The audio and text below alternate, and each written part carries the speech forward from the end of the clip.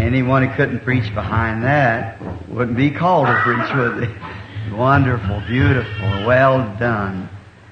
Certainly appreciate that in my lovely brethren. And I was just inquiring about him, how close he was for the next meeting.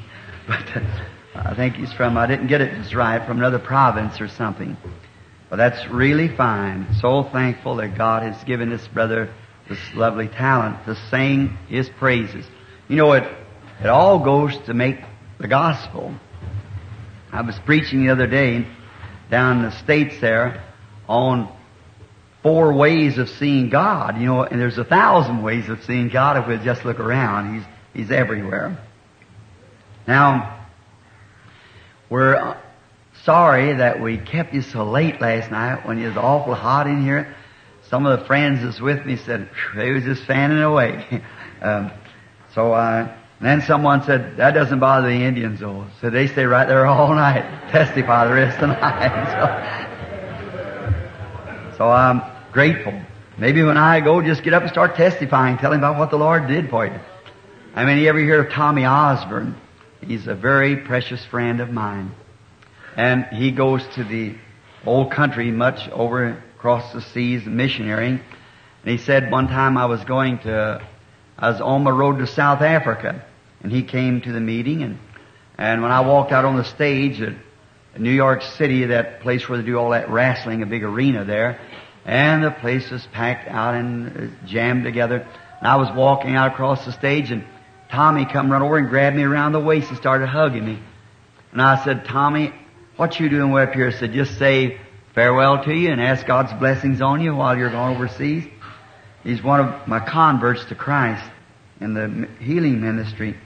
And he said, and I said, I guess you're wore out, Tommy. You've been preaching so much. He said, no. I said, I don't have any discernment and have to get wore out. So you know what I do? I just stand there for 15 minutes and tie the devil up in a knot with a word.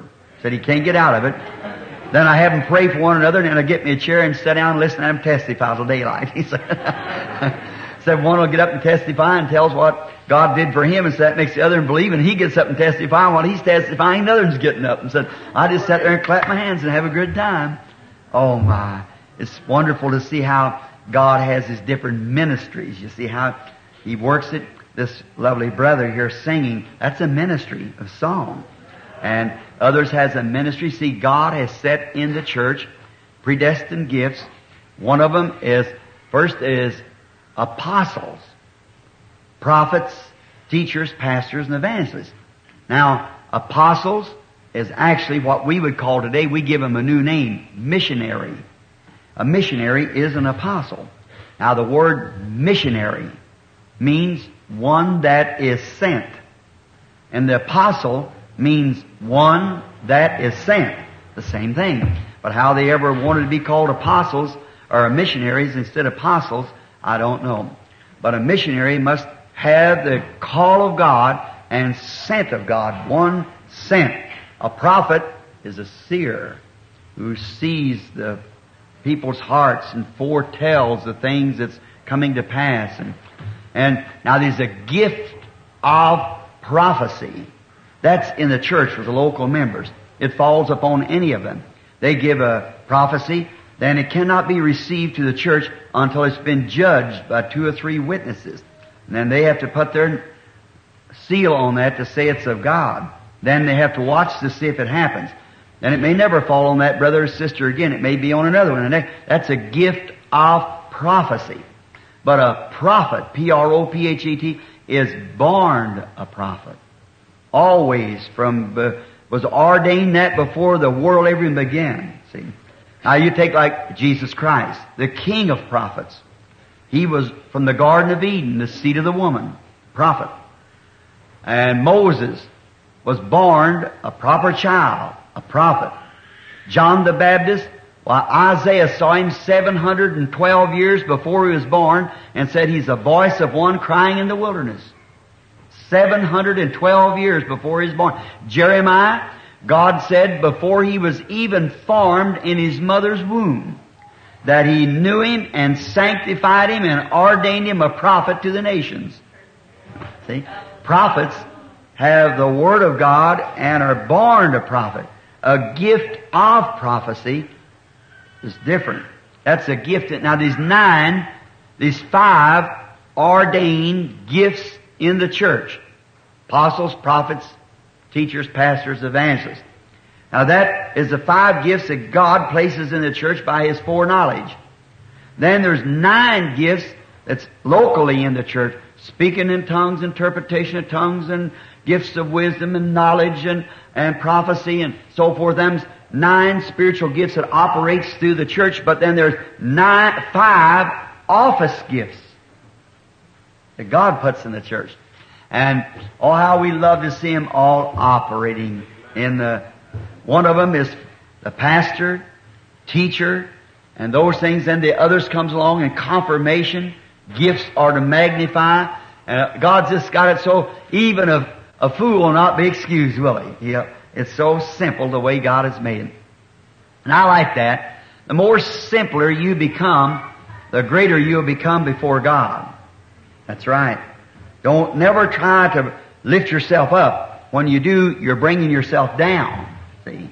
He that exalts himself shall be abased. Not long ago, am I doing something wrong here, brother? Oh, thank you.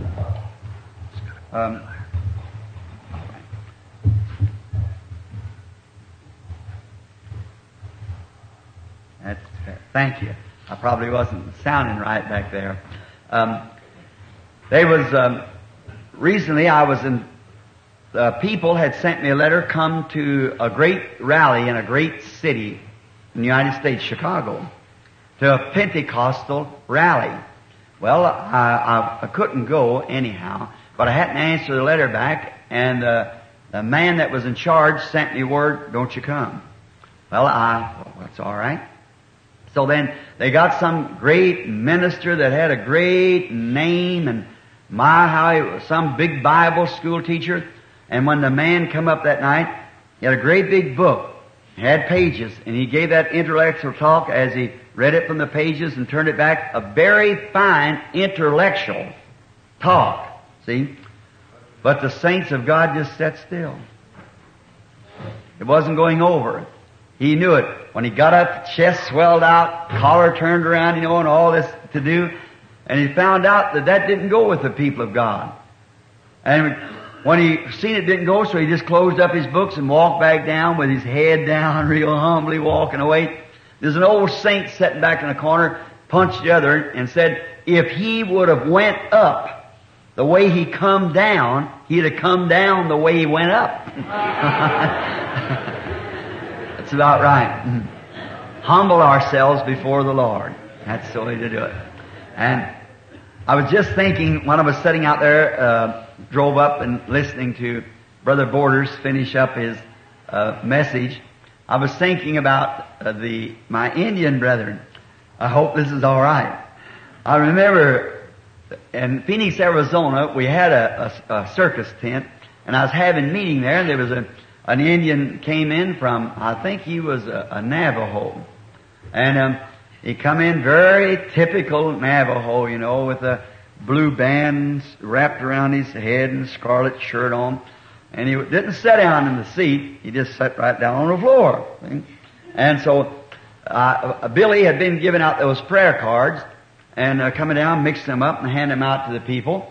And when people come up on a platform with a toothache, and the other had maybe a tummy ache or something other, a minor something. And I said to Billy, I said, son, quit giving them cards out to them people with nothing but just toothaches when there's people sitting there with cancer dying. They must get on the platform. Ask the people what's wrong with them and then give them a prayer card. Somebody gets something up there that's dying because they just got one more night and we got to close, and there's about 5,000 people there to be prayed for, and they're real sick. So Billy got up on the microphone. He said, Daddy said just give these cards to the people that's really sick. He said, now when I give them out to you, you tell me what's wrong with you, and I'll give you a card. And he said, just people that's got toothaches and so forth and things like that, having little headaches. Of course, that's a big problem to them, but it ain't a problem like a man dying and heart trouble or something real bad. So I'm going to call him Chief. He was sitting over in the corner on the dust on the floor, and he walked up to Billy, patted him on the back, held out his hand. Billy said, Chief, what's wrong? He said, Daddy told me to ask what was wrong with the people. He said, me sick.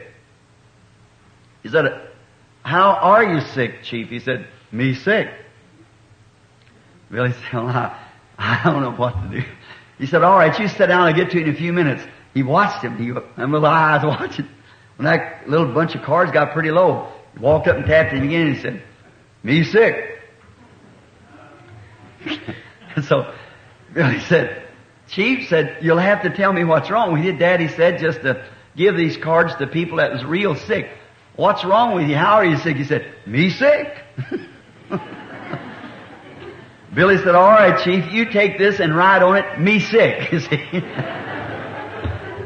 So it happened to be, he got in the prayer line the next night, the following night. So he come up there. Of course, the Lord began to speak, tell him what was wrong and what so forth. And so I said, Chief, I said, you believe the Lord will heal you? He looked at me. I seen he didn't get it very good. See? I said, do you believe the Lord will heal you? He said, that's right. And I said, will you be a good boy afterwards? He said, that's right. And everything I said to him, he said, that's right. Come to find out, there's only two words he could say. He learned that, me sick and that right. I met him about, 6 or 8 months later down there. I said, there's that Indian brother. I went over to him. I said, how are you, fella? Like that. He said, that right.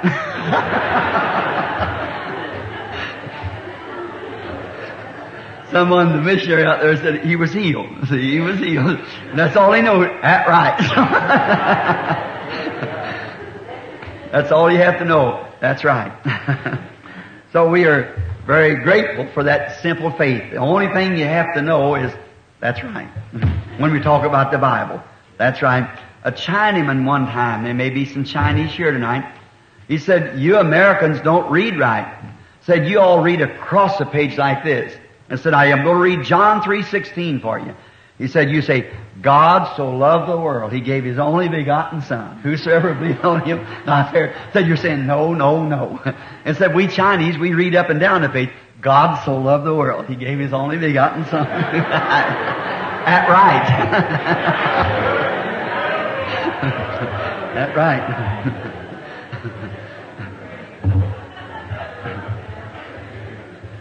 Traveling around, meeting different people in different nations, it's amazing.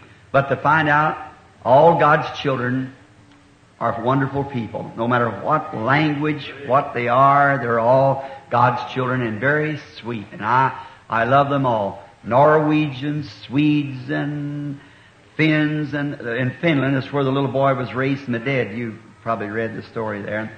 And that's 5 straight times by doctors' examination that 5 people being dead, being by the grace of God through a vision to call their life back to Him again. And that's signed doctor's statements, you see. You read that in the Christian Businessman not long ago about the little Mexican baby. That, you see, before you put anything in print, you've got to be able to prove it, see. You can say it. That's all right, of course you can deny it. But when you put it in print, you better have it right. And so this little Mexican baby, the doctor signed it. It had died that morning down in Mexico there. There's thousands. Well, one altar call produced 20,000 people at one time. And this little Mexican baby, now they were all Catholic. And they were, they come there at 9 o'clock at morning and wait till I got there at 9 that night. Waiting for it. Come. And I come on the platform, been raining all day, just pouring down. And they stood right there, right in that rain. Night before that, there's an old Mexican brother come across the platform, no shoes on, trousers all ragged, no hat sewed up with twine cord. And he was coming across the platform, shaking like that. He reached in his pocket and got out some beads to say Hail Mary. And so that's not necessary. The interpreter, Brother Espinosa, some of you Assembly of God people will know Espinosa, he's with. And so he was my interpreter. And I said, that's not necessary. So he come up, and I looked, and there I was standing there, good pair of shoes on, nice suit, somebody give me. And there that poor old brother was, Didn't have no shoes. Didn't have no suit.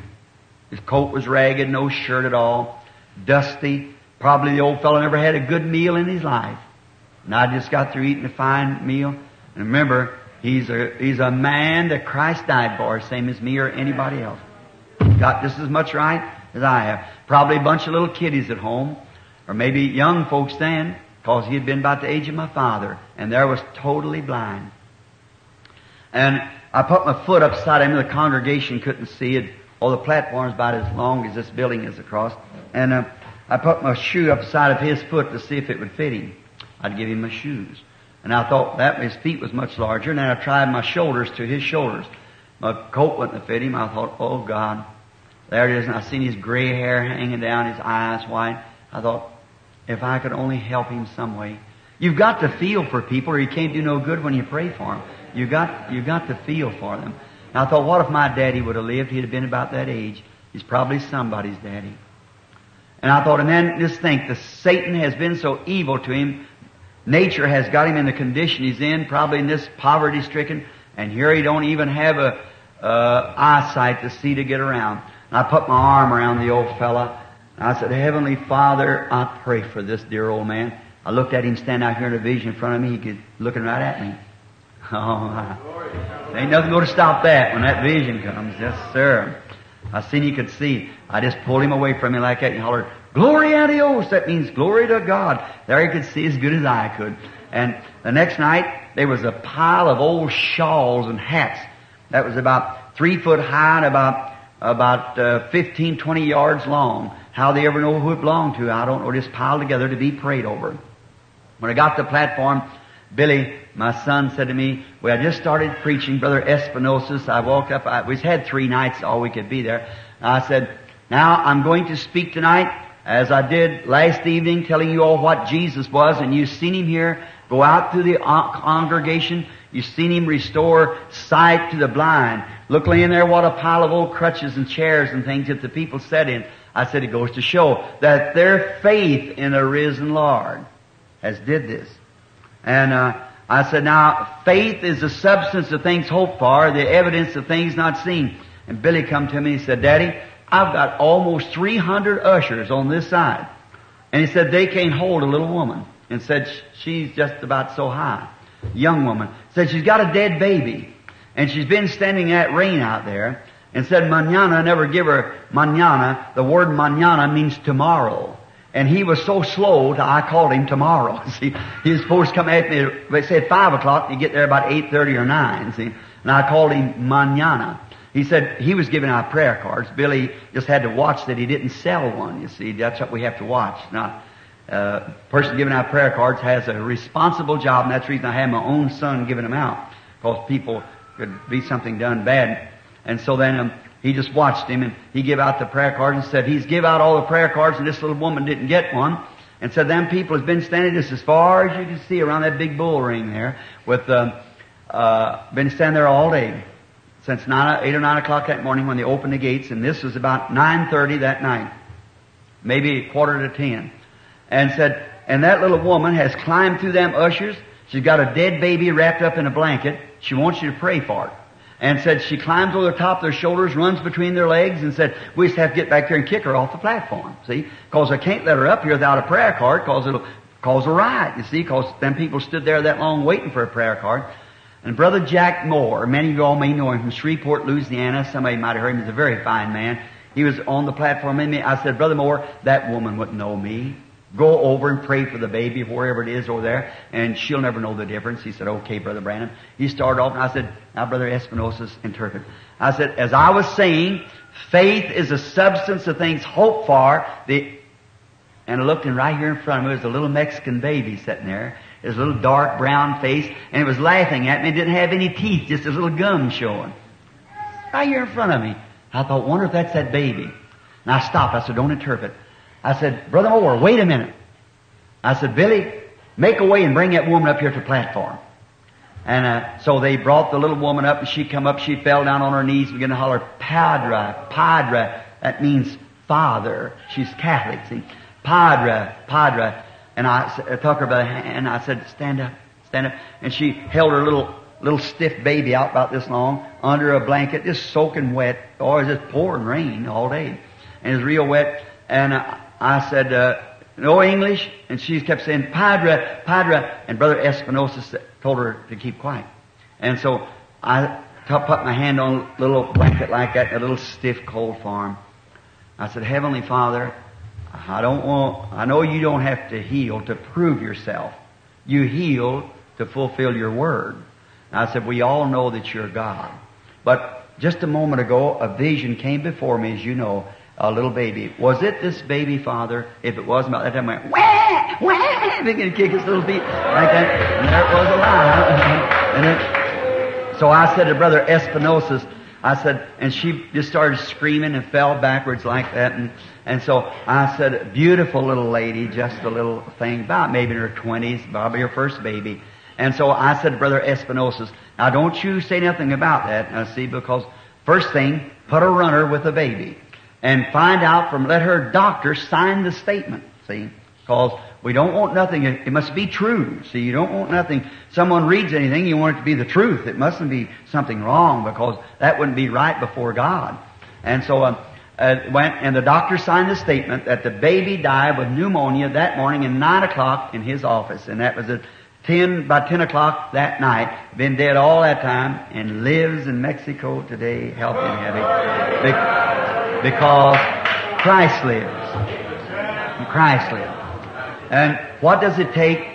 Simple faith. I said to your pastor, Brother Eddie Biscoe, I said to him tonight, or this afternoon when I was speaking with him, I said, it's just too bad that we didn't have the full 6 weeks we've been coming up the coast to be right in here amongst the people. He said, Brother Branham, so that's not 1/3 of the Indians. He said they're commercial fishermen, and they're all out in these islands and out there. I said, oh my, how I would like to get in a little boat and go from island to island among them. Not only that, but I noticed last night in the meeting, some of you Swedes and Norwegians and Germans sitting back there, Canadians, wonderful faith. God bless you. You're wonderful people. We have a great Savior that loves us all. And I am here. I could not heal you. If I could heal you, I'd do it. See, you know I'd do that. If to heal you, if I could take a quarter, 25 cents, and lay it on the ground and push it up and down this street all day long with my nose, and then see you get healed, I'd do it. God knows my heart. Here's the Bible. And that's right, I'd do it. But that wouldn't do no good. See? And now if somebody ever comes by and say, I can heal you, don't you believe that? See? Because even medicine don't heal. God's the only healer there is. I'm the Lord thy God that heals all thy diseases. When this little Canadian Donnie Martin, you know, read the story in Reader's Digest, when they brought him all the way down there, so spastic and drawed to John Hopkins, Mayo Brothers and all, turned him down. And he came down to Costa Mesa and was in the meeting. And the Holy Spirit spoke, Reader's Digest wrote up, said the evangelist didn't ask the boy, he told the boy who he was. Told him what he had done and where he come from and what about it. And he was healed. You see? And then I was called in at Mayo Brothers for an interview for that. And they said, I said, well, they never put Mayo Brothers' name on there, but they had the Reader's Digest, and it was, the father had said it, but of course the writer wouldn't say that about a hospital, and what it said, if you read the article, it said many great clinics through the United States and Canada had turned him down. And his spastic drawed up, name was Donnie Martin, October's Reader's Digest about 4 years ago. And then he said, this little boy, about 8 years old, oh, it's a pathetic story, how his little Canadian brother come down on a sled. He said he knowed some deaf and dumb girls that was brought to my meeting before that, and the Lord healed one, and one of them is a singer in church, and the other is a telephone operator. So was both deaf and dumb. So he said, we're not whipped, Donnie. Let's go and tell us. And the mother and them thought they could maybe take $50 and all of them come to the United States and take Donnie to the meeting and everything else. They wouldn't even pay one of their ways on an airplane. They had to come by a bus. Couldn't even come by train. And when they got there, they had to take traveler's aid to get out there to where the meeting was. And the Holy Spirit told him who he was, where he come from, and so forth. Little drawed over father holding his baby. And so then it told him exactly what would happen. The Lord healed the child to the glory of God. And when being interviewed on that, they said at Mayo Brothers, Reverend Branham, we don't profess to be healers. We only profess to assist nature. There's one healer, that's God. That's the best. See? The doctor can set an arm where it's broke, but he can't heal it. The doctor can pull out a tooth, but he can't heal where it come out of. He can cut out an appendix, but who's going to heal?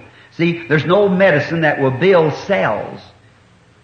Cells is growth, see? And nothing can heal that. No one can, and to have growth is the multiplication of cells, which is creation. And there's one creator, that's God. See? And He has to knit that place together, put that bone together. The doctor can set it, but you see, it takes calcium, potash, and so forth to go into that bone to mend it together. Now, if I was cranking my car out here, or fooling with it and broke my arm, and I run into a doctor and said, Doc, you're a healer. Heal my arm right quick. I want to finish my car. He'd say, you need mental healing, boy. That's right. Well, if you're a healer, heal my arm. He's not a healer, see? He said, I can set your arm. God has to heal it. So then, see, the Scripture's always right. I'm the Lord who heals all of thy diseases. That's right. We're thankful for hospitals and medicine and so forth. They aid nature, but they do not heal. No, they're not healers. God's the healer. The Scriptures cannot lie, see. Now, I guess that's the reason I take so much time. You're so nice, I just stand and talk to you, and there you are. But you know what? I miss passing through this time. I don't have a little bit to stay with you, but I want to make a date with you. Can I do it? All of you? After we cross over the river on the other side and we become young men and women again, I want 1,000 years of appointment with each one of you. We sit down by the evergreen trees and sit down there and talk, and there'll come Abraham by, and we'll raise over and shake hands with Abraham, and Daniel will come by, and we'll shake hands with him and jump around, shout a little bit, and sit back down and just talk about Porta Bernia when we had the meeting here. Now that sounds like, to some people, it might be fiction, but that's truth. Amen. That's just as truth as it can be. Now, before we pray for the sick or whatever we do, and I want you to know that divine healing, we do not try to make that our great hope. Dr. F.F. Bosworth, a good friend of mine, just went to heaven recently, a real old man. Many of you have heard of Fred Bosworth. He's a godly, saintly old man. And he said, divine healing is just like going fishing. Said, you never show the fish the hook, you show him the bait. He grabs the bait and gets the hook. So about 86% of Jesus' ministry was on divine healing. It attracts the attention of something supernatural being done, and the people then believe in a mighty God. That does it, you see. So divine healing is a minor, and you can never major on a minor. That's right, Miss Biscoe, isn't it? That's right. You can never major on a minor. So we have to remember that this year is just something. Now, my real way of seeing it, now we have great man in the world today, great man, Tommy Osborne and Oral Roberts and those men. You got great men through Canada here, goes by healing with prayer, laying hands on the sick. Oh, I respect that. Oh my. They're a man of God. Great faith to hold on. But someone wrote me a letter years ago when I first started. He said, Brother Branham, good criticism, and I appreciate that. It makes you know where you're standing, as long as people don't get, real mean about it. Just wants to be a brother and tell you where you're wrong. I appreciate that. I always admire criticism, as long as it's right. And then this man said, Brother Branham, he said, Oral Roberts will pray for 500 while you pray for 2. He said, you are the slowest man I ever seen. Well, I said, that's true, wrote him back. But he said, Brother Roberts, you stand up there and lay hands on them like that and pray for them as they go through and pray for them like that. And here you're still standing there dealing with one. See? I said, but you see, God gave Brother Oral Roberts a way to pray for the sick. And he gave me another way to pray for the sick. And Brother Oral Roberts does it his way that God told him. I do it the way God told me. That's right. I said, now, here's what it is. When you're looking, for instance, if you got great faith, just let me say something. Usually, Them that misses comes in. Now, say, for instance, we got great faith, and here stands the man on the platform, having a great time, shouting in the glory of God around. And I said, maybe this man stole some money. He lived evil, maybe run around with some woman immorally, or he done a murder or something, and God had put this sickness on him. You know, God uses sickness for whips to bring us to Him. You believe that? Sure it is. Look at Job, the chastening of the Lord. Now, I have to notice, prophetic gifts can get yourself in trouble. Certainly can. Now, what if this man's done something evil, and I'm standing there, great big, what we call in America, bulldog faith, and I grab a hold of him and say, hallelujah, hallelujah, Satan turn him loose, glory to God. And I take that disease off of him. And God put it on him for a purpose. I'm in trouble with God. You see what I mean? Maybe you don't get it. Wait. Let me give you some scripture. I know you won't doubt the scripture. Here, let's take Moses. How many believe Moses was a prophet, a great prophet? Amen. God told Moses, go down there and speak to the rock. And Moses went down there and done what God told him not to do. Yeah. He smote the rock. Yeah. He smote it the first time, but God told him to speak to him. The rock was Christ. He was smitten once. It spoke of the weakness of the blood of Christ then. And Moses smote it the first time. Waters came forth. Then they cried again and kept crying for more water and something else. And God told him, go down and speak to the rock. But he smote it. The waters didn't come, and he smote it again. He had power to do it. He was a prophet. And the waters came forth. That's right. What did God do? He said, come up here, Moses. He said, you see the land yonder? You're not going in. You didn't obey me down there at the rock. You remember the story, don't you? He had power to do it, but he better watch the way you use that power. Look at Elijah. He was bald-headed. And he was coming down the road, and some little children began to say, oh, bald head, why don't you go up like Elijah did, making fun of him? Now, that was all right. Them little kids, they didn't, maybe their parents had taught them to do that, the little fellows. They was making fun of this prophet, but they got him angry. And he turned around and put a curse on those children in the name of the Lord. And 2 she-bears come out of the woods and killed 42 little innocent children. Now that don't sound the nature of the Holy Spirit, does it?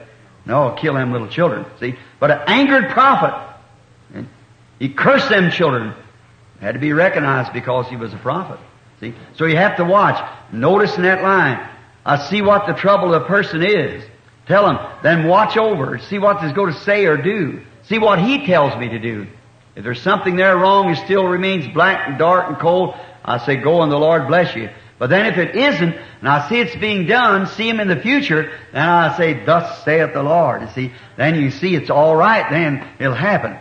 Now, just pray, believe, and someday I hope to get back with you so we can stay a long time together. So, if the Lord willing. Now, I want to read a familiar little text out of the Scripture. And it's found in St. Matthew in the 12th chapter, and begin with verse 41. And the man of Nineveh shall rise up in the judgment with this generation, and shall condemn it, because they repented at the preaching of Jonas. And behold, are greater than Jonas is here. And the queen of the south shall rise up in judgment with this generation, and shall condemn it. For she came from the uttermost parts of the earth to hear the wisdom of Solomon. And behold, greater than Solomon is here.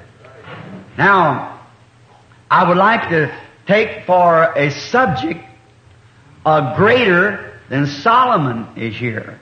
Greater than Solomon is here. And for a text, recognizing God's gifts and signs. Now, may we pray. Our Heavenly Father, we have just read from Your Word. And You are the Word. And You've always been the Word. And now we thank Thee that we have faith to know and believe that everything is running just exactly on schedule. Tonight this meeting is just exactly on time. And the world and all of its achievement is just exactly on time. And oh, Father, when passing through the World's Fair a few days ago, looking at the achievement that man has done and how he's progressed, how the people had gathered from around the world to see what the world was doing, finding their best that they have did. Germany, England, Switzerland, the world around was displaying what they had been able to improve upon. And then, Lord, we come over to this little city, way back here at Portabernia, where some isolated Indians from off the island who knows what it is to thank God for a good catch of fish. Honest and sincerely, who can stand on the mountains and watch the sunset and cry. Give praise to God when the birds wake at morning and begin to sing, and can see God in nature and hear Him scream in the gulls and watch Him lap His great wings in the air. But we have gathered here for a spiritual world fair to see what God's been able to do with His church through the age. How He's come from confession to gifts and signs and speaking in tongues and wonders, and now right down to the last sign. God, in His great affair, showing to the world what He's been able to do with His people. And we're so glad to be represented tonight, Lord, among a group of people that believes it and sincere and travels everywhere to find the goodness of God. Now, Heavenly Father, bless Thy Word. Bless Thy people everywhere. Save the lost, Lord. Oh, God, they must go someday, we know. And I trust, Lord, that tonight it'll come to pass that we will be the kind of Gentiles that Jesus admired. We read in the Bible where Jairus, his little girl, laid sick, dying. And he said, "Come lay your hands upon my child, and she will be well." But when the Roman Gentile, he said, "I'm not worthy that you'd come under my roof. Just speak the word, and my servant shall live." And you turned and looked at Israel and said, "I've not found faith like that in Israel." Now, Father, we're not trying to lay hands upon the sick, that when I leave they might say that a certain brother come by and laid hands on me. But Father, I pray that they will see that what the motive in my heart and the objective of Thy Word that I'm trying to bring to them, that their Savior, Jesus, is with them. Yes. He's ever living. He's alive. 2,000 years of criticism and coldness could not kill Him. He's still alive, right in our midst tonight. And let the people see His presence, see Him working, not wait to someone to lay hands upon them, but by faith believe the resurrected Christ and receive their healing and their salvation. Go up and down the islands everywhere testifying, like the little lady we spoke of last night at the city of Sychar and over in the land of the Samaritans. Grant it, Lord. We are Your servants, humbly committing ourselves with this text tonight. Speak, Lord. We are in Your hands. Do with us as You see fit. In Jesus' name we ask it. Amen. Now, in these meetings to the clergymen, I have tried to keep it very simple, just the message, and of healing, so that we can watch our Lord. Now, many times people go around, and it's just human. They say, "Oh, brother so-and-so, hallelujah. Don't you think he had a gift of God? He laid hands on me, hallelujah." No, that was your faith that did it. It was your faith, not the brother's hands. It was your faith. See, because if there is healing in some man's hands, then what happened to Calvary? There's where He paid the price of our healing. It's our individual faith in His finished work. Any man knows that, you see. Now, therefore, I have not come trying to say, let's all come up and lay hands on him. I'm trying to say this to build your faith. Now, what if one of you Indian brethren or sisters would get sick way out on one of those islands? You think, well, I'm poor, ain't got no money. If I could go down to the States, go way down to Brother Branham, go way over to Oral Roberts, well, maybe Brother Roberts should probably take months to get in. I got 300 sitting there on waiting list now from all over the world. But that's for private meetings. See, when we come in there, take a case like that, we never leave it. We leave it alone until God reveals. It takes God to reveal what He must do, what He has done, and so forth like that. Now, them's private interviews. That's something in life. We got the plan laid out in the Bible here, but the private life of things, oh, it would take years. I could write volumes of book on what I've seen Him do. And not one time did it ever fail. Not one time did it ever fail. Just ask anybody at any place. It never does. It can't fail. It's God. There's one thing God cannot do. He cannot fail.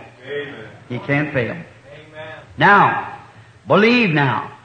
Now, Jesus was rebuking that generation for not believing His sign, that He had proved to them that He was the Messiah. Now, we took that last night. And how He was the Messiah? Because He was the Word. Is that right? Yes. Now, Messiah means the Christ, the Anointed One. And then He was to be the King, the God prophet. And here was the Spirit in Him. Now remember, the ones who really stayed with the Scripture teaching, they recognized Him. But those who went off with the other church in their traditions, they missed it. See? And Jesus told those teachers, He said, you, with your traditions, you take the commandments of God and make them of non-effect. Now what would they do with tradition today, saying, the days of miracles is past? That's your tradition. There's no such a thing as divine healing. That's tradition. Not the Bible. I can show any man where Jesus ordained His church and commissioned it to all the world, to every creature. And these signs shall follow them that believe. Now I want somebody to show me a spot of Scripture where He'd taken it away from the church. It's not there. It's still in the church. It's the traditions that's twisted it out. And that's the reason they didn't recognize Jesus, because their traditions had twisted away and got some, they thought the Messiah would come, and no doubt they built a temple and said, He'll come down the corridors of heaven, they'll beat the angelic band, and He'll come in like that. And what was He? Born in a manger. In a barn where cows and animals was. In a little box of straw. And was supposed to be an illegitimate birth. His mother and father not married. Oh my, the devil painted an awful picture for him. And they said, a man like that? No. What school did he come from? Where did he get his education? Why, his daddy was a carpenter. And then say he's the Son of God. See, they couldn't believe that. But yet, he was so phenomena until they couldn't deny it was there. And then they just said, oh, he's of the devil. And that's the same thing today. They'll class it the same way, because wisdom is justified of her children. Did you know, as I made a remark last night, I fell asleep over the audience and kind of had a funny feeling when it returned. But when I said education has been the mark of Antichrist all through the ages. Education is the worst enemy the gospel ever had. Listen, I'm off the subject, but just a moment. Let's just take the lineage. There was Cain and Seth. Abel was killed and Cain was brought in his place, death, resurrection of Christ. And Cain's children were all smart, intelligent scientists, all down through to the days of Noah. And Seth's children were humble farmers, sheep raisers, peasants all the way through. And it's always been that way. See? When Jesus come, the Pharisees and Sadducees and educators, look where they were at. Religious, holy, you couldn't put a finger on their life, but you see, they were unbelievers. Anything that doubts one punctuation of God's Word is an unbeliever. I don't care how religious you are, Satan's religious too. You've got to believe the Word. And if you got the Holy Ghost will punctuate every word with every sentence with an amen. See? It'll never take from it, it'll believe it. See? So, when Jesus came, where did He get His disciples? Did He go to Caiaphas? And I said, what's the smartest group you got? He bypassed those. They wouldn't believe Him. Where did He go? He went and got the Indians of that day, the fishermen, down on the river. That's exactly right. Man who couldn't even sign their own name. The Bible said that Peter and John were both ignorant and unlearned. That's right. But they could heal a man at the gate called Beautiful in the name of Jesus Christ. And it pleased God to give a man that couldn't sign his own name the keys to the kingdom, saying, whatever you bind on earth, I'll bind it in heaven. Amen. Why does education play such a part today? Twisting the people away from God instead of bringing them to God. Paul, you say, what about Paul? But what did Paul say? He had to forget all he ever knowed. And he said, I never come to you with the wisdom of man, with enchanting great words, but that your faith would be built upon such, but I come to you in the power of the Spirit. That your faith would be in the resurrection of Jesus Christ. And was saying to them, rebuking them, because they had not believed Him. He said, if I do not the works of my Father, then don't believe Him. And here He was telling them, now remember, God in all ages has always done the supernatural because He is supernatural. Did you ever think what God was? Let me give you just a small picture now. Before I go, I will get blessed and won't be able to. Yes, I am. I'm going to try it anyhow. In the beginning, before there was anything, it was God. Before there was a meter, before there was a light, before there was an atom, before there was a molecule, He was God. But He was the great controlling power of everything. And He was everything in Him. Now, in Him was attributes. You know what attribute means? Raise up your hand. Anybody knows what attribute? Sure, you know what attribute is. Something that it's in you. It's got to display itself like an attribute. Like you love scenery. And when you see that scenery, something just, oh my, it just thrills you. Now, in God, He wasn't God yet, because God is an object of worship, and there wasn't nothing to worship Him. He was God, but He wasn't God in that manner. Then He must have created angels. Then they began to worship Him. Next, He had an attribute to be a father. Next thing He had an attribute to be a son. Next thing He had an attribute to be a healer. Next thing, attribute to be a Savior. See? And all these things had to display themselves. See? And God to make a man sin so He could punish him. No, and He put him on the basis of free moral agency, and man sinned himself. And so therefore, God became a Savior then. See? So it's just only the attributes of God displaying themselves that we see, and everything is perfectly on time. Every gift, everything's moving just exactly according to the tick of the watch. She's right there. Now, Jesus in His time, He came to display the attributes of God. In Him, God was manifested in Him. Notice. Now, He had showed this Messiah sign. It was unbelieving. And God in all ages has had signs to the people. And now, when the people believed that sign, it was a golden age to the people. But when they disbelieved it, it was chaos to the people. Right. Now let me quote that again, because I'm only going to take just a few minutes now. Look, when God sends a gift, and the people believe it, it's a glorious time for the people. But when God sends a gift and the people turns it down, that generation goes into destruction. Now, notice, what if the world today would receive God's gift? Let's go back for a minute. Noah was come with the gift of God as a prophet, saying there was coming a storm that was going to cover the whole world with water. Now, it didn't meet with scientific ideas of that day. Remember, they were greater scientists then than we are now. They built the pyramid and the Sphinx, and we couldn't build that now. They embalmed the body to make it look natural. Even to this day, a mummy, we couldn't make it. They had color in it we can't touch.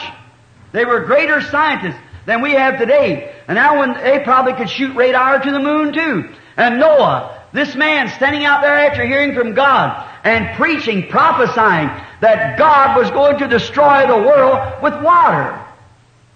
It's going to rain down out of the heavens. Why, I hear the scientists come up there and say, look, we've got an instrument that we can shoot plumb to the moon. You know, it had never rained in them days. God watered the earth up from the springs. Never been no rain in the skies. The earth leaning back after the antediluvian destruction causes the rains. So Noah said that it's going to rain from above, and the people didn't believe it. Science says there's not one drop of rain up there, no water. How could it rain? Noah would say, if God said it's going to rain and rain's coming from up there, God's able to put rain up there. See? But the people didn't believe it. One day she rained. See? And that race, because they did not believe it, they were destroyed the whole world. Years later come a prophet named Moses, came down out of the wilderness, a pillar of fire over him. And he was bringing them the promise of God, telling them that God had promised by His Word to take them to a land that was flowing with milk and honey. And he had this pillar of fire over him, and God was working with him to prove to those Jews that he was a prophet. He said, tomorrow, get everything ready because a certain thing will take place. And it happened. Amen. Just exactly. He was a prophet. Notice, I thought the other day how glorious that must have been for Israel when they heard that. They believed him. Notice they were slaves. They throw them out molded bread, they eat it, or done without. If those Egyptians want to take their young daughters and ravish them, what could they do about it? Nothing. If they want to take their young sons and kill them, what could they do about it? Nothing. They were slaves, and yet they were God's people. Amen. Amen. Hallelujah. Notice. Now, here they were, God's people in that kind of a shape. And down come this prophet with, thus saith the Lord, according to the Scriptures, God our fathers met Abraham and told him that his seed would sojourn in a strange land for 400 years. And then he'd bring him out with a great promise and power. He would deliver him and take him to a good land where Abraham sojourned. And the time is at hand. Any man could have said that, but this man had a pillar of fire over him. And when he was a prophet, what he was saying was happening just exactly the way he said. Oh my! Israel believed it. What did they do? They marched out of Egypt under that pillar of fire on the road to a promised land that they had never seen or known nothing about, and none of them had never been there. But they went because God's Word bid them to go. They were in the line of duty. I hope I'm not too loud. I've been used to preaching outdoors and things. Just a minute. Notice, I'll stand back a little. Notice, they followed that prophet through the wilderness, and God fed them in the wilderness. He supplied all their needs, rained bread out of the heavens of a night time, and fed them, and took them up till they come to a place called Kadesh Barnea. Kadesh Barnea was one time the judgment seat of the world. And they had a great warrior with them called Joshua. And the word Joshua means Jehovah Savior. He went out of the camp, crossed over the Jordan. Nobody never been over there. Now, they didn't know the land was there only by the promise of God. And he crossed over the Jordan, went over into the promised land, and brought back the evidence that the land was just exactly what God said it was. See? It was there. And it was then that the people, 90% of them, disbelieved Joshua. They had to wonder a while, but God making the promise, He took them over. How lovely. They didn't have to work under Pharaoh. They could marry their wives, build them a little house on the place, raise their own grub and stuff, and eat it, and raise their children in peace. The nations feared them, and so forth. And then after a while, the hillsides of that lovely land become spotted with graves. Then along came the greatest warrior of them all, Jesus. And He said that God has prepared a place where there's no death. Amen. Where we can live forever, build houses and inhabit them, plant vineyards and eat the fruit of them, and we'll not leave it for somebody else. Amen. In my Father's house are many mansions. If it wasn't so, I would have told you I'm going to prepare a place for you and return again to receive you to myself. That where I am, there you may be also. He promised it. That there's life after death. Another great Joshua. Nobody's ever been over and come back. Just another great Joshua. Notice, then, when he got to that place, he met his Kadesh Barnea, the judgment seat, for all of us, Calvary. There's where he was judged for the sins of the world. He crossed over the Jordan of death that we know it, over into the other land, died. He died so until the sun quit shining, the moon wouldn't shine, and while the earth had a nervous chill when the rock shook out of it when he died. And he died, but on the third day, he come back from across Jordan, bringing back the evidence that a man lives after he dies here. What a great warrior. Now he said, I'm going to give you the earnest of your salvation. You know what the earnest is the down payment. Like, if I wanted to buy a boat from one of you Indian brethren, and I went out and said, how much you want for that boat? You say $2,000. I said, well, I'll tell you what I'll do. I'm going to give you $50 to hold it for me until next week. Will you do it? Will you hold it for me? I'll do it, Brother Branham. Then you give me a receipt and I'll give you $50. Now, you can't sell that boat because I've got first bid on it. That's the earnest that I'm going to get the boat. It belongs to me. When God came back and said, go up there to Jerusalem and wait, I'm going to send you the earnest of your salvation. And they were up there all in one accord in one place, and suddenly there came the earnest come down from heaven like a rushing mighty wind. It filled all the house where they were sitting. Amen. Now, looky here. We can look back and see where we were once unbelievers. We've seen once where we'd have walked around a meeting like this and laughed at it. We've seen once back in our lives where we would have criticized divine healing. One time we didn't believe in God. One time we didn't believe in His Word. But now we have been raised up from that, lifted up, died in Christ, buried with Him, raised with Him in His resurrection, and now sitting in heavenly places in Christ Jesus.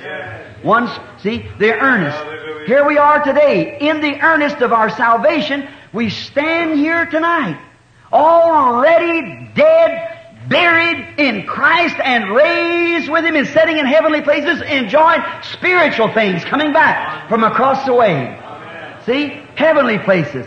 Oh my! It makes us shout, think about it. Like an old colored woman, a Negro woman sister, said down in the States, she said, Dr. Branham said, I just want to give a testimony. Go ahead, sister, testify. She says, I want to say this, people. I hate, that's a word to use in the South, said I hate what I ought to be. And I hate what I want to be. But then another thing I know, I hate what I used to be. That's good. She knows something had happened. Amen. So do I. Every man that's born of the Spirit of God knows you're not what you used to be. Amen. I ain't what I want to be, and I ain't what I ought to be. I ain't what I used to be either, see. I have raised with Him. Now, I'm this high up, waiting for my change to come. Now, Moses was God's servant. Now, Jesus speaking here, He said, the man of Nineveh shall rise in the judgment, because they repented at the preaching of Jonah. Jonah was a prophet. Now, a lot of people just talk bad about poor old Jonah, and they said he was a backslider. I don't think so. I think the Bible said that the footsteps of the righteous is ordered of the Lord. Now, we do things that we don't understand why we do it, but we just keep still as long as we're led of the Spirit, go do it anyhow. It may be contrary to our thinking, but when the Holy Spirit said go, we go. For instance, right now, I've got a meeting, we set in New York, I'd have it this week, where there was 300 Spanish-speaking people, takes Madison Square Garden and seats 19,000, and wanted this very week here that I'm in here to be in New York. See? But the Holy Spirit led me over here. Seems like it'd be contrary. But I don't know why, but I'm here. You see, children of God are led by the Spirit of God. We don't understand. See? Now, the other brethren can go to them people. Now, like Brother Roberts, He couldn't go there. He couldn't come here. He has to have around, I think it's around $15,000 to $20,000 every day. Television programs and all kinds of things, and a $3 million building there to operate. That brother couldn't come here. You couldn't support nothing like that. Can't afford to do it. See? And neither could Tommy. And his great program with thousands of missionaries across the land, he couldn't do it. So you see, the Lord never let me grow up like that. He just let me stay so I could go in any little corner because I don't need nothing but just His blessing.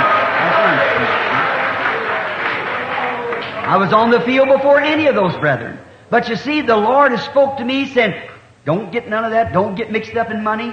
Leave it alone. I never took an offering in all my life. I've been preaching for 31 years and never took an offering in my life. See? I held meetings as much as 500,000 in one congregation. Then I went and held a meeting where the church only see 20 people. But the Lord said, go. See? Just wherever He says, go, go. Here not long ago, you've heard of Brother Roberts, the great man. And I went, he's a sweet brother, very good friend of mine.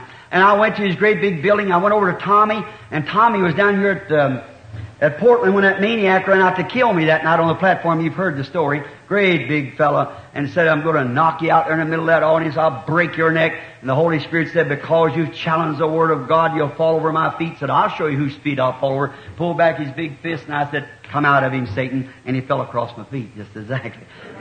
So Tommy was standing there. The police run out and said, we're after that man to put him in jail. Said, is he dead? I said, no, sir, but roll him off my feet. See, he weighed about 250, so they rolled him off my feet. And there he was. He said, is he healed? I said, no, sir, he worships that spirit. He won't. I'd led those two little police to Christ in the dressing room back there at Portland Auditorium. Now you see, in that, Tommy became a servant of God. And now he, going out in the fields, done a great work. And Brother Oral, there was his great building. Well, it's a great thing to think that one man could put up about a $2.5 or $3 million building.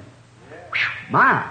Look at Tom. I went in Oral's place and these 500 IBM machines running. His letters never touch human hands.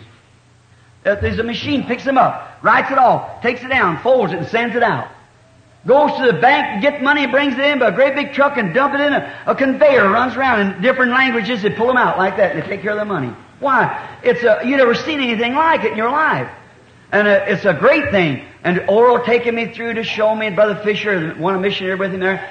And then I'd seen Brother Tommy's, his great big place over there. I thought, how wonderful, how good. And I happened to look out. The police come up and said, Brother Branham, you can't get out that door. Said, these 50 people standing out there waiting for you. He said, they're just waiting to see. And I said, well, is your back entrance? He said, yes, go out through this way. Now, and they said, we'll send a man around to pick you up. And I walked out in the back parking lot. I was walking up down there looking at that great big building. Oh my, just like, I never seen anything in any part of the world like it. A little Pentecostal boy did it. And I thought, isn't that wonderful?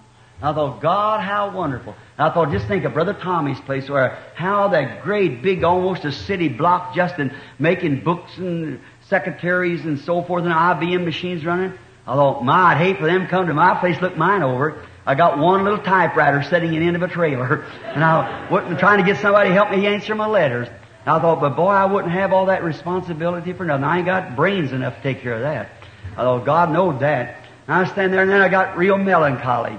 I got thinking, God, each one of the brothers said that they seen the ministry you gave me and it started them on the field. I said, to that I'm grateful. We're all working for one big place up there called heaven. And I said, I'm thankful for that. But I said, I suppose maybe you couldn't trust me, and you know what, I wouldn't be able to take up money like that, and I wouldn't have the intelligence to know what to do with it if I took it up. And I said, I guess it just happens to be that way. And I was standing there, kind of felt a little choked in my throat because, I don't say this, I just say this the truth. I heard a voice just as plain as you hear me. Said, but I am your portion. I said, thank you, Lord. I'll go anywhere, any place, at any time. I want to do what you'd have me to do. And thanking God. Now, Brother Osborne and Brother Roberts and all those precious brethren throughout the world, we're all working for one place, you see. And the little gift that the Lord gave me is to press into these little corners. You can't be all tied up with money and programs and things like that. Just press into the little corners and get the thing started, that's all. And I'm thankful for this potion, and I'm so glad He is my potion, and He's the one that I'm waiting on. Now, Jonah had a ticket to go down, he wanted to go to Nineveh, what God told him to do, but he went to Tarsus. Now you think, well, he done exactly what God told him not to do, but just a minute, if a prophet is led of the Lord, it always comes out right. Now we got out there, and the storm come up, and the seas got rough, and the boat was sinking, and they tied Jonah's hands together, and his feet together, and threw him overboard in the ocean, and a whale swallowed him. Now, not long ago, they had a whale laying on a big flat car down at Louisville, Kentucky, about 15 years ago, or maybe 20, and they was giving a lecture. And the little scientist that was giving a lecture was making fun of the Bible. Here's what he said. So now I want you people, you know the legend. Legend, this Bible's not a legend, it's a truth. And he said the legend about the whale swallowing Jonah. He said, I want you to notice, you couldn't take a good-sized baseball and put it in the throat of that whale.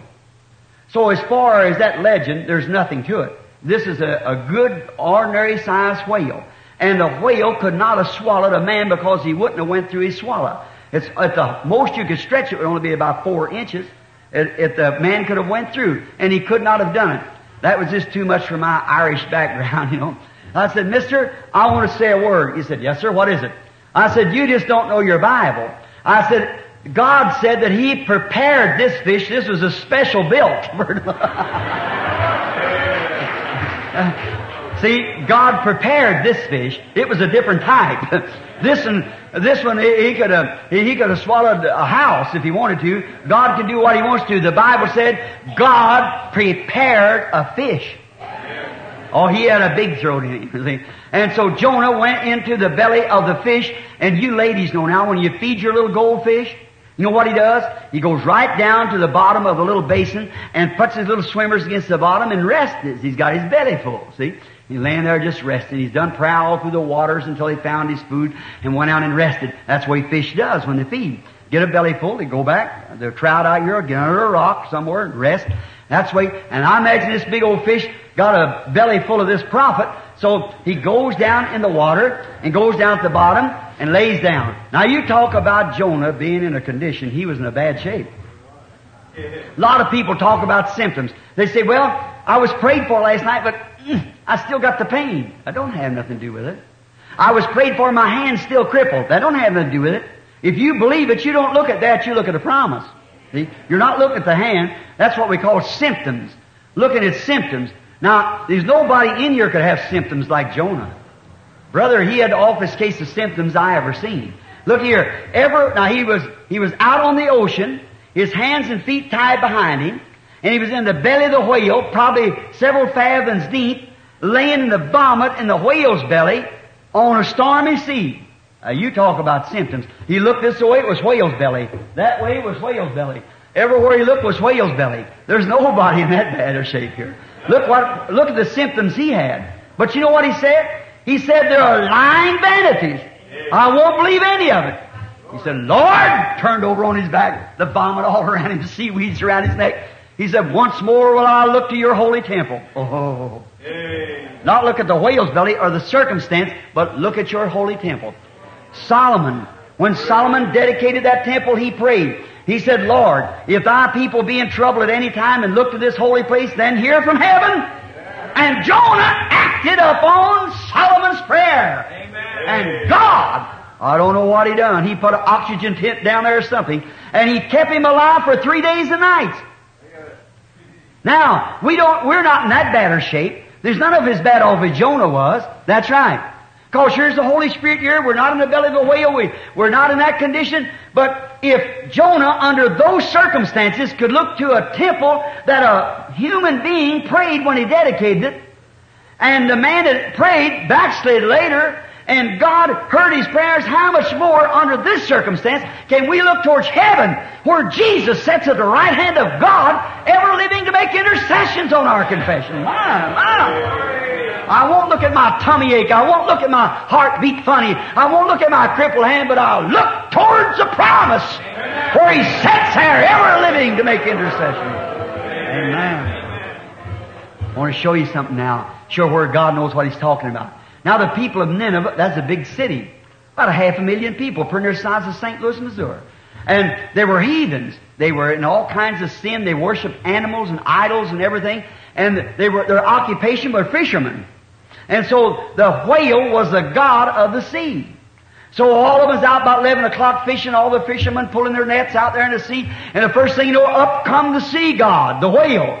Run up to the bank, licked out his tongue, and the prophet come walking right out on the bank. Sure, they repented. God knows what to do. God knows how to do things to people who wants to believe. See? Jonah wasn't out of the will of God. See, the whale God spit the prophet right out on the bank. Sure, they're going to believe his message. And there he come out. And Jesus said that, you know, that there was a greater than Jonah there. But notice what he said. Now, a little bit before we go into another subject. Look, Jesus said, they said, Master, we will see a sign. 3 verses behind where I started reading. Master, we would see a sign. He said, a weak and adulterous generation seeks after a sign. Is that right? Yeah. And he said, there will be no sign given that generation. Now listen, close. How many knows that as Scripture repeats itself constantly? We know it. Amen. And he said, there will be no sign given that weak, wicked, adulterous generation. That's this generation. There never has been so much in all the world of wickedness and adultery as there is right now. Perversion. Well, homosexual, perversion, women on the street stripped, everything. It's just terrible the way people are doing all over the world, and especially in the States. And it's getting to be almost as bad in Canada. It's too bad. But it's true. That big nation, this little nation's a pattern off of it. Don't take your pattern from them. Take your pattern from up here. Christ. Notice, and there they were. A wicked. He said, there will be no... Now listen close so you won't miss it. They will receive a sign. As Jonah was in the belly of the whale 3 days and nights, so the Son of Man will be in the heart of the earth 3 days and nights. They will receive that sign. What is the sign of the resurrection? You get it? Amen. That's exactly what we're getting now. The sign that He's not dead. He's raised from the dead and among us doing the same things He did when He was shown her in the wicked and adulterous generation. See? Will receive that sign. Then, one more. Closing. He said, and the Queen of the South shall rise in the judgment with this generation and shall condemn it. For she came from the utmost parts of the earth to hear the wisdom of Solomon. And behold, a greater than Solomon is here. Now listen in closing. In the generation of Solomon, God gave a gift to the earth. And that was a gift of discernment. And it fell upon Solomon, and all the people believed it with one heart. What if all the people today would believe, what if the Canada and the United States would believe their gift that God sent them, the Holy Ghost? Yeah. What if all the people that professed to be Christians just believed it? Yeah. Why, we wouldn't have to worry about Russia's atomic bombs and all them things. Well, you'd never be able to dig out away the atomic bomb. Well, the thing people are digging holes and down the states are going down in caves and making government offices. Well, that atomic bomb, the one they got now, that will burst the earth, I believe is 300 or 400 feet deep and for 150 miles square. Well, if you was 10,000 feet under the earth, plumb down into the lava, it would break every bone in your body. Yeah. You can't dig away from it, but we've got a bomb shelter. Yeah. It's not made of steel, it's made of feathers under His wings. Amen. Be lifted up. That's right. When before that bomb drops, we'll be in glory. What's the matter? And then they say we're crazy. If I am crazy, leave me like I am. I feel better this way. So I like to stay this way. Now, notice. Now, in Solomon's time, everybody believed that gift. Oh my! Everybody they wasn't going around saying, "Oh, he's old sinless and he's old this and he's old that." No, they was all with one accord. They believed it. And how everybody coming by, they didn't have jet planes and things in them days. They had to travel through camel caravans. And when they passed through, they'd say, go down to the other parts of the world, say, you ought to hear up in Palestine. They got a God up there, and that God is making Himself known through a man. Now, see, pagan worship is to prostrate yourself before the idol, the imaginary God, and believe that the imaginary God is talking to you. Christianity is vice versa. God takes a living man that prostrates himself before Him and speaks His own words to the living man, not to an idol. It just turns right around. From pagan worship, idol worship, to Christian worship. Now, they said they got a man up there that their God that they worship speaks to that man with discernment. Oh, it went everywhere. All nations feared him. They sent in gifts and everything. No wars in time of Solomon. No, they thought he was too smart. It wasn't him, it was God, the Holy Ghost in him that's making him smart. Now, that news came way down across the earth into the land of Sheba. And if you'll measure on your map, it's a long ways down there across the Sahara Desert. And this little pagan queen, she was a heathen. And people coming in saying, oh, you ought to see up there in Palestine, such and such and such and such. My, how they think about that. Now, you know, faith comes by what? Hearing the Word of God. Now, the little woman would say, what? You know, God, in her, she believed that there was a God. And so when that faith began to touch her, that there was one, she began to look for it. And everybody would come in, when they come into her kingdom, camel caravans going through, you know, traders and so forth with silks and linens and so forth and produce and whatever they had coming through. Why, she'd call them into her palace and say, did you come through the way of Palestine? Yes. Is it so? It's so. It's so. You never, them people are one heart and one accord. You never seen such in your life. Their God has given them a gift and displaying it through a man. And they made that man their king. Oh my. They all believe it. Every one of them. Right. Well, did you get to see it? Yes. Is it so? Sure it's so. Oh my. She wants to see it then, you know, when you hear about it. Now, she decided that she got all the scrolls and she began to read what that God was. See, she is a heathen. And she began to read what Jehovah was, see His nature. She said, then that must be Jehovah's nature that's displaying Himself in this man, because Jehovah, they say, is all-wise. And He foretells things. So now, being a queen, she had a lot to go through with. She had to go over to her pagan priest and ask permission to go from her church. Well, you know what? I imagine that pagan priest said, you know, but you see, look here, girlie, you're a queen. You can't go down with that illiterate bunch. You know, you can't do that. You're a queen. And you know what? Why, you know, you would get out of your own class if you got down. She said, but sir, I want to go. Something tells me I want to go. Oh, but you can't do it, child. You cannot do it. Now listen, we know they say all these kind of things up there. They crossed the Red Sea and it dried up and they rained bread out of heaven, but just legends. There's nothing to it. You hear that same old devil talking today. Yeah. The devil takes his man, but never his spirit. God never takes His spirit either. He might take his man, but the Holy Ghost is on Christ, come back for the church to the end of the world to do the same thing. Notice, now, them big old scholars and things of that day and that great big old bunch of Pharisees, they still live. Their spirit's right on others, you see. And God's Spirit still lives just the same, confirming His Word going on. Depends on what you want to believe, that's all. Now, if we notice, then He said, now there's no such a thing as that. Said, now, if there was anything to that, our idols, our church would be doing it. You get that the same thing today.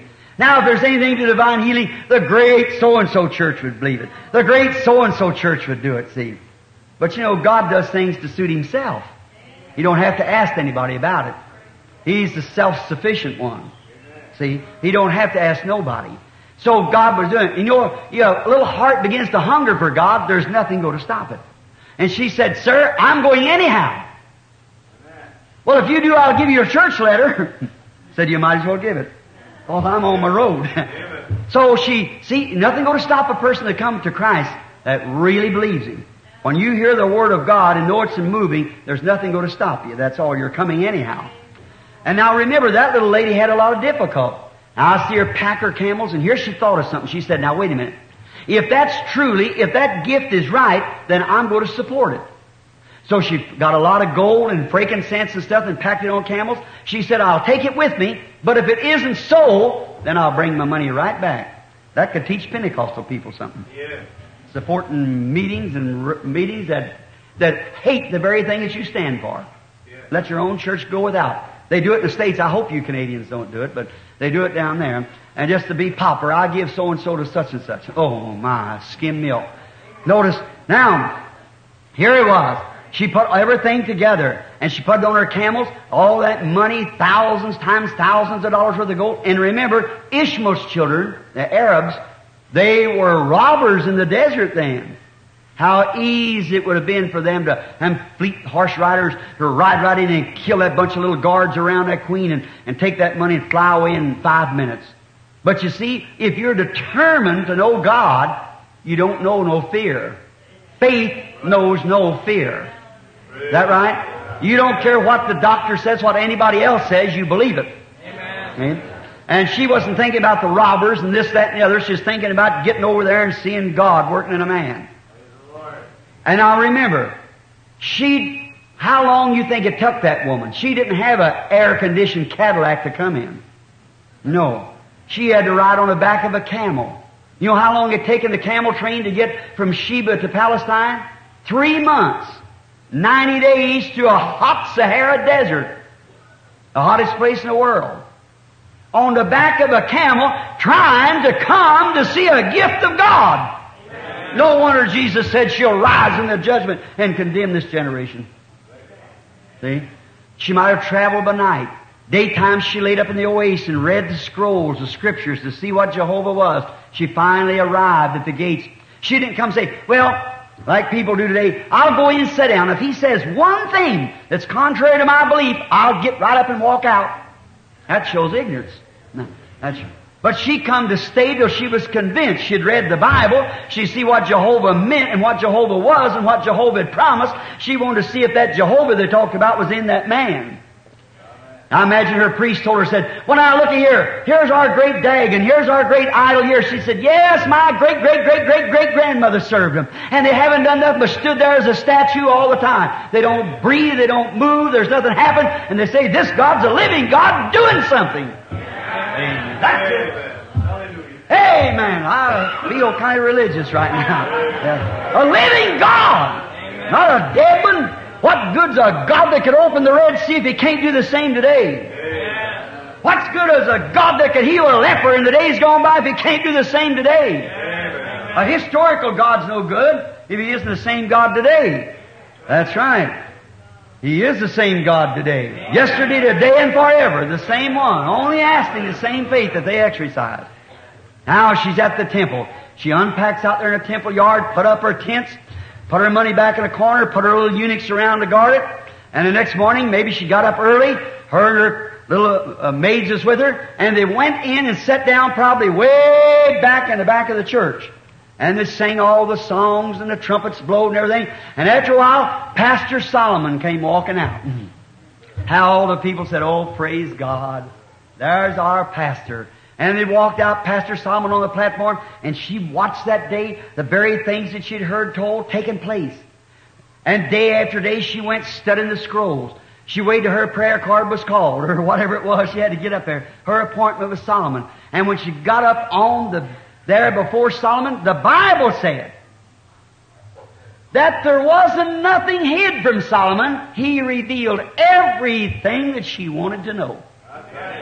Isn't that the same God that was in Christ that knows the secrets of the heart? What did she say? She turned now, being a heathen. She turned and she said, all that I heard was right, and more than that had been done to her. You see, she was a witness of it. The same thing that Nathaniel and them saw last night in Jesus doing the same thing, revealing the secrets of the heart. Here, 2,500 years before, no, about 800 years before it happened, here stood Solomon doing the same thing that Christ did when He come. It's the same God. You see? What did she say? Blessed are those who are with you that see this gift working all the time. Blessed are the man that sits here daily and sees that happening all the time. And she become a believer.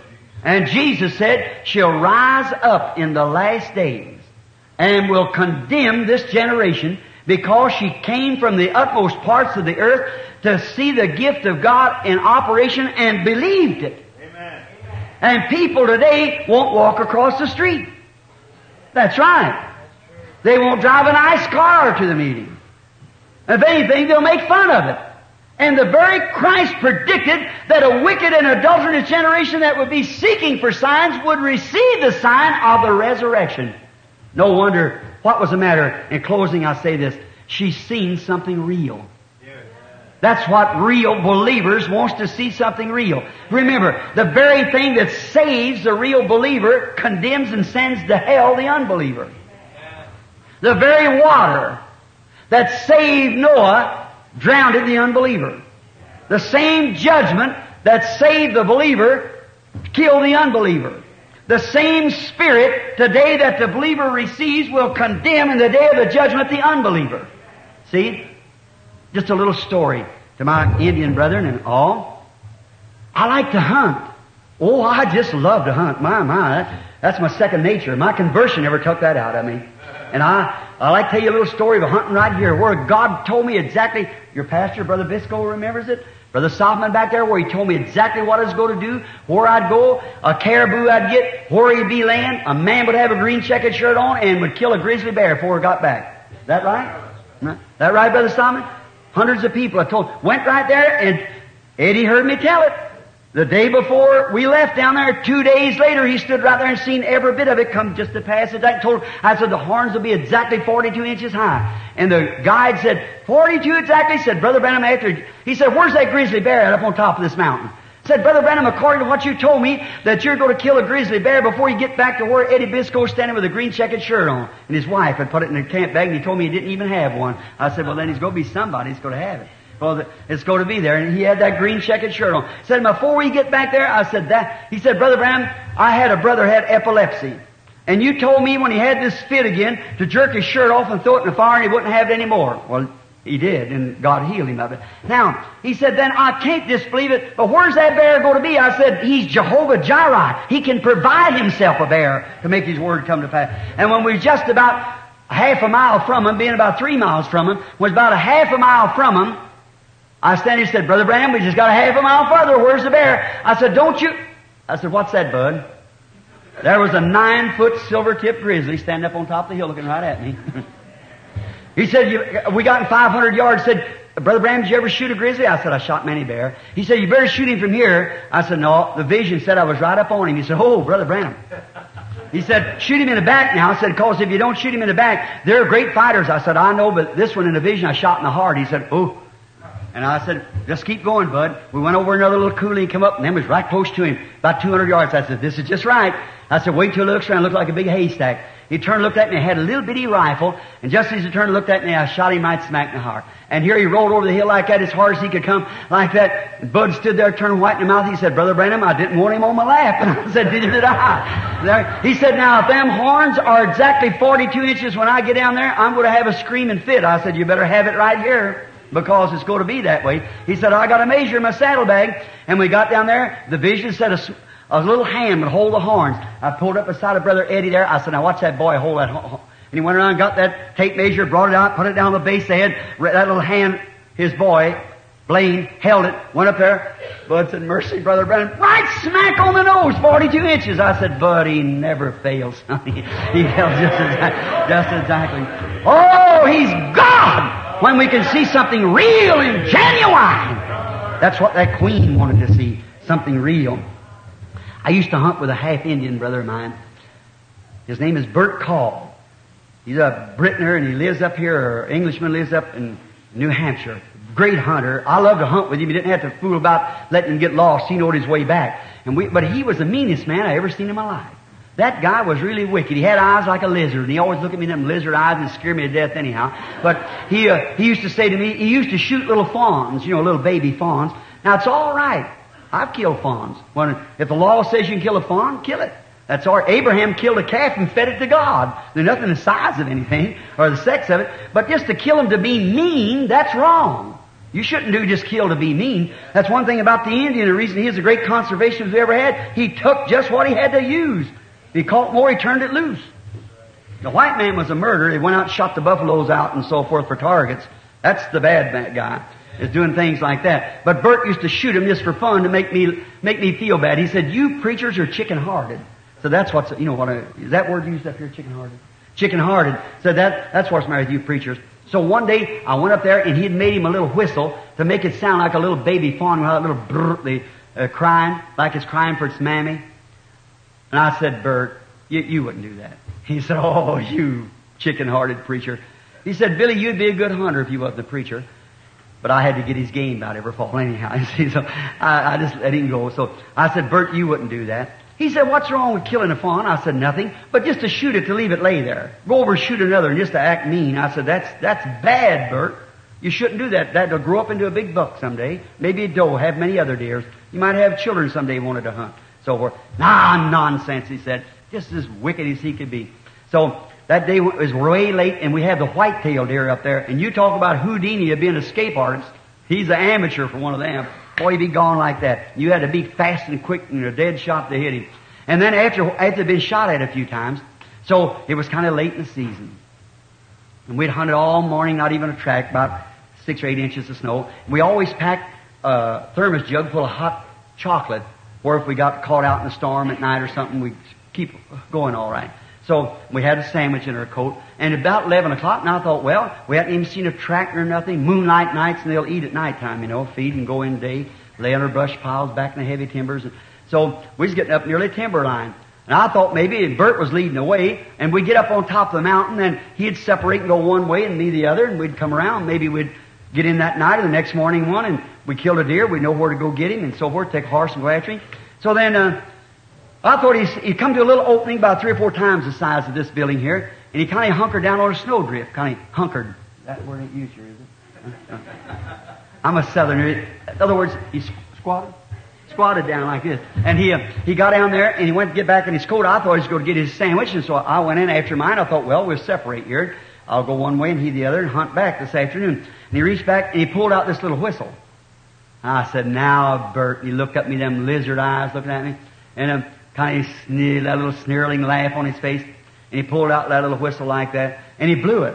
And when he did, a great big doe stood up just across the way, across that little opening.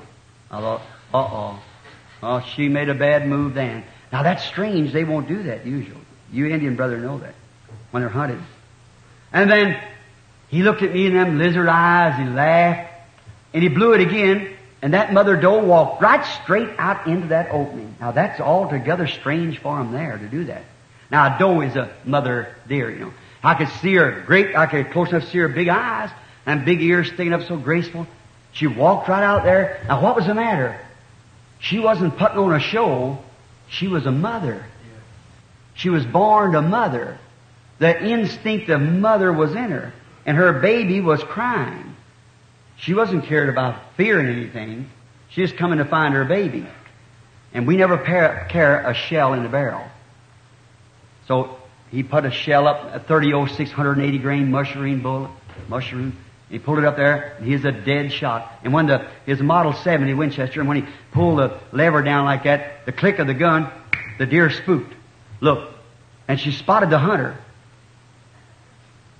But she never run. Now you know that's strange. But she was a mother. Her baby was in trouble, and she was born a mother. And she was hunting for her baby. And she looked at that hunter, and she, big nose up, looking like that, trying to find her baby. She heard her cry. She wasn't putting on an act. It was genuine. She was a mother. I seen him level down, a dead shot, and I thought, oh my, he'll blow her heart plumb through the other side. How can he deceive her like that? How can he be so mean as to do that?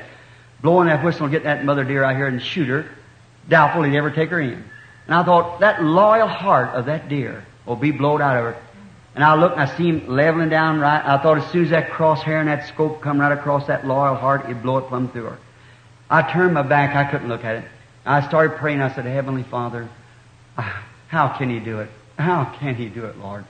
And He won't listen to me talking about you. I said, how can He do it? And I was there kind of praying to myself behind a bush. I listened for the gun to fire any minute, but it didn't fire. I waited. It didn't fire. I looked around and it's going like this. He couldn't hold it no more. He looked around, the great big tears running down his cheeks. His black Indian hair fell down his face. He threw the gun down on the butt. He said, Billy, I've had enough of it. Lead me to that Jesus you're talking about. What was it? He saw something real. He saw something that wasn't put on, artificial. He saw the real display of motherhood after her baby, something that was genuine. Oh God, make all of us that kind of a Christian. How many of you would like to be the kind of a Christian that dear was a mother? Your heart, danger, nothing else. See something great. See something that's real. Then God, oh, may His blessings. Let's bow our heads just a moment. Each one of you in your own heart pray. And say, God, make me that kind of a Christian. Just silently to yourself.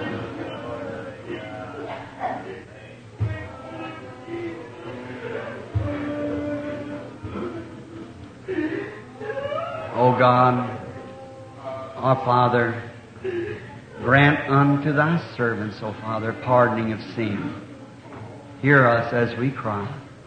Bless us now. Reveal our sins to our hearts and make us real Christians. Let grace and mercy abound in our hearts. Grant it, Lord.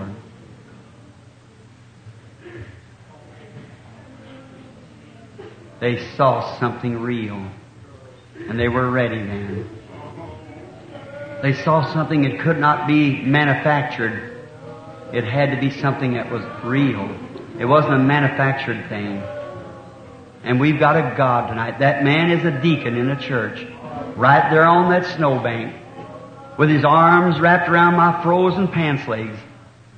He said, Billy, there's got to be a God somewhere. I said, is there a God that can make me a Christian as much as that dear is a mother? I said, yes, Bert. His name is Jesus. Will you receive Him? He said, with all my heart, Billy. I received Him. I knelt down in the snow, took the shell out of his gun, put my arm around his neck. There, praying together, he received Jesus as his Savior. That's been about 20 years ago. He's a faithful member of the body of Christ now. Wonderful brother. Now, while we're praying, how many here in divine presence with your heads bowed would say, I would like to be that kind of a Christian? Maybe you've never accepted Christ as your Savior, and you'd say, God, be merciful to me. I've always wanted to be a Christian, but really I've never seen nothing that would just make me nothing real like that. But I really believe that there is a God, and I want to accept Him as my Savior. Will you raise your hand and say, pray for me, Brother Branham. God bless you, sir. Another, God bless you, lady. And God bless you. God bless you. You. God bless you back there, lady. Some another. Now, you may be a member of a church. I'm not talking about membership. I'm talking about it's you being a Christian, genuine. Death would mean nothing to you. You love Jesus so that He's just, you love Him like a mother would love her baby. And you talk about the love that He has for you. He said, can a mother forget her suckling babe? He said, she might, but I can't forget you. Your names are engraved on the palms of my hand. Now the Queen of the South come to see the wisdom of Solomon. Here was Jesus, after all these hundreds of years, was doing the same thing. And she said, she come to hear Solomon. And here was he with the same gift, only greater, and promised that in this day they would receive the sign of the resurrection. God, make us real. Pray now. God be with you. Just pray, just silently to yourself, saying, be merciful, Lord. I now repent of all my sins. I believe on Him.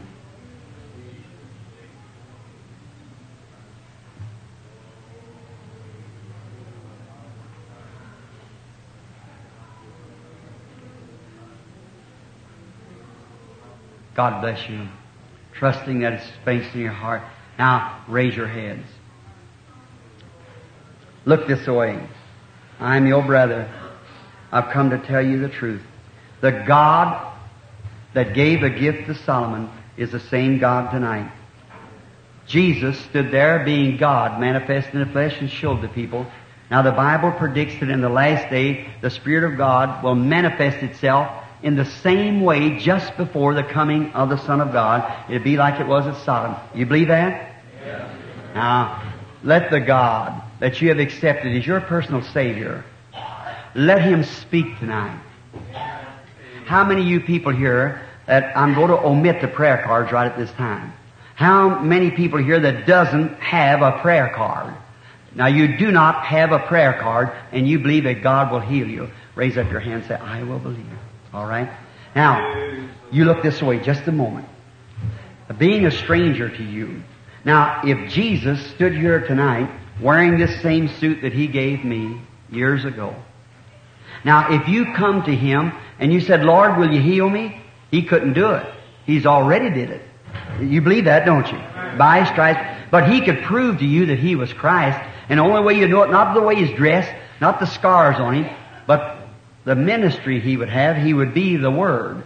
And the Bible said the Word of God is sharper than a two-edged sword and a discerner of the thoughts of the heart. Is that right?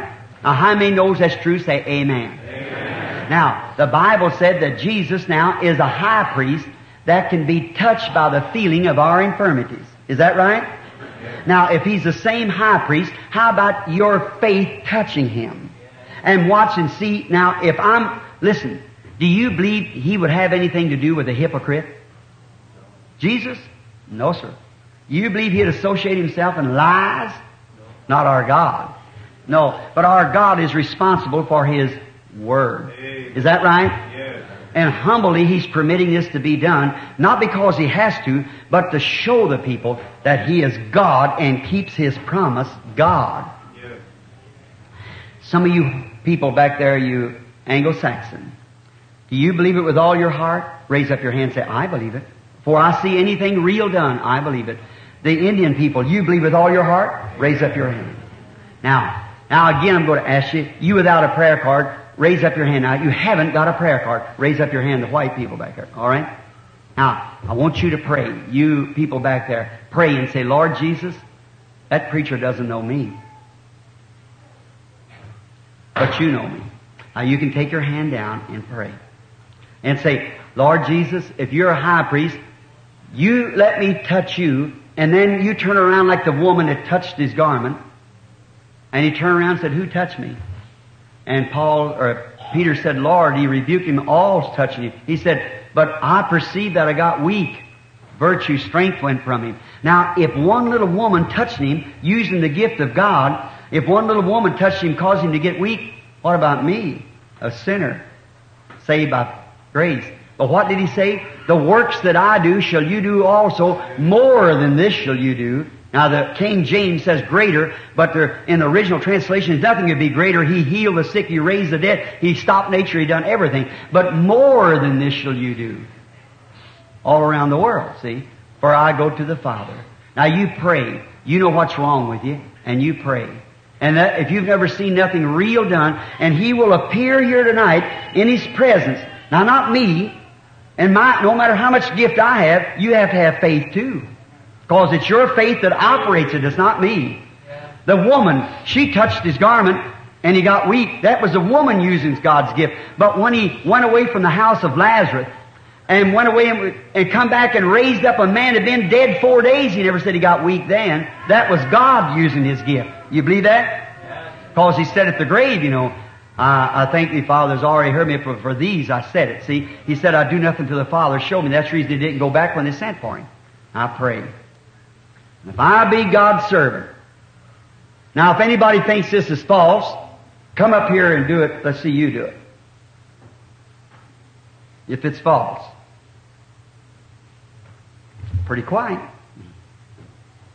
Then it isn't. It's of God. It's God's Bible. Now you believe.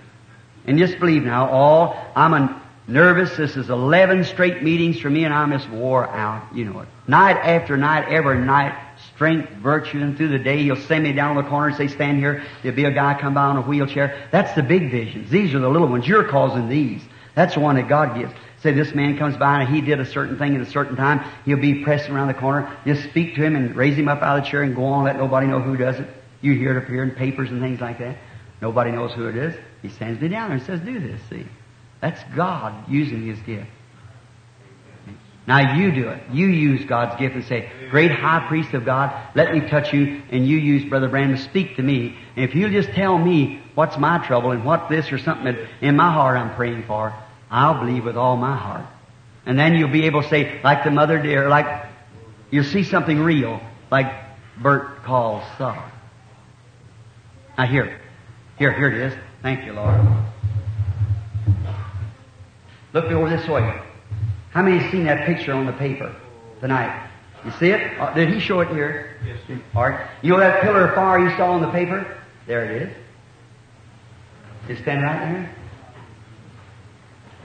It's over a little woman sitting way back here towards the back. A little lady.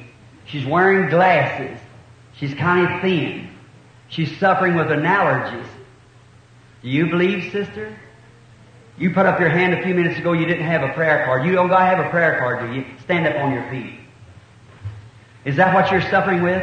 If that's right, raise up your hand. And if I'm a stranger to you, wave your hand like this. I want to ask you something. Right now you feel a real sweet feeling, don't you? Just real. I'm looking right at that pillar of fire circling right around that woman right now. Your faith has made you whole. Jesus Christ. Now do you believe?